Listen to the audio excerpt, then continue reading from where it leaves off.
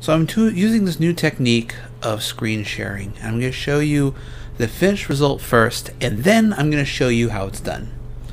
So this is my phone screen in almost real time, very close. You can see all my apps. I can do my pull downs. Right there is the trick. This is a program called HTTP Stream. It's a completely open source application that makes a nice MJPEG video stream out to your local network, and it works really good. So I'll open up MasterLab, and you see, oh, no tooth display. Boom! I got MasterLab running. It doesn't do the point on the phone. That's a setting in your developer tools, but it's built into most phones. I think anything above Android 5.5 has that feature. But yeah, this is a really good way to show off what you got doing. Okay, so here's how I'm doing it. First things first, I'm going to grab this little guy and shrink him down, kind of get him out of the way. That way he doesn't block our work area. I'm going to bring OBS in. So now you're seeing what I see, and of course I got him down there, and the main one right here, and then the real one over here. Excuse me. So the trick here is the program, which let me make this big again real quick so you can see real quick. The program is called HTS Screen Stream, if you would. Now what this does is makes a MJPEG stream sent to this address and this port. Right now it's encoding the JPEGs at 80% compression, 50% size, which works really good, especially if you're presenting a vertical on a horizontal thing like I'm doing now. And of course, you got your bit rate, so that's something to keep in mind here. And because it's doing this, it doesn't take very much processing power for your phone to do. I'm running an old OnePlus 3T, and it seems to be able to keep up. A little delay there. Seems to keep up pretty good most of the time. My Wi-Fi is also kind of shitty, so just keep that in mind. So let's go ahead and shrink this sucker down. Get him out of the way so you can see what's going on.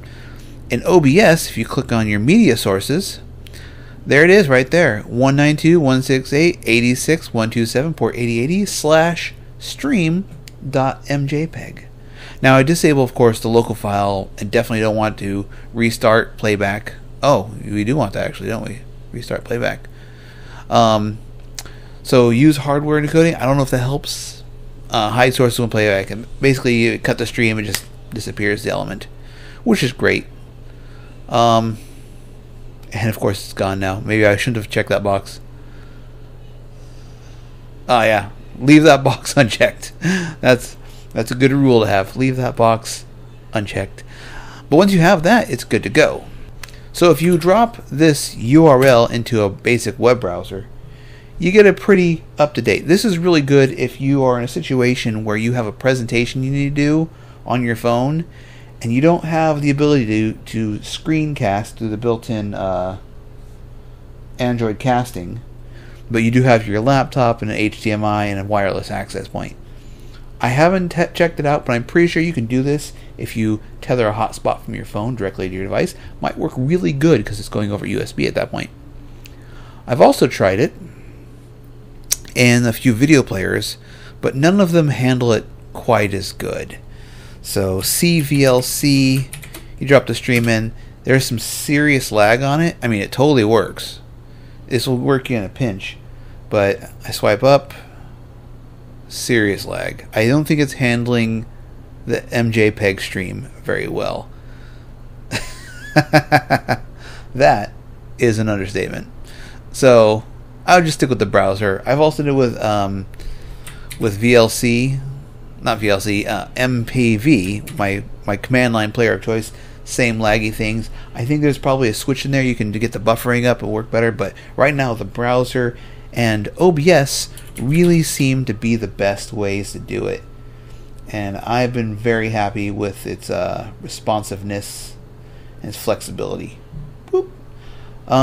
So yeah, check it out. The software is free. It's on f-droid. It might be on the Play Store. I haven't checked.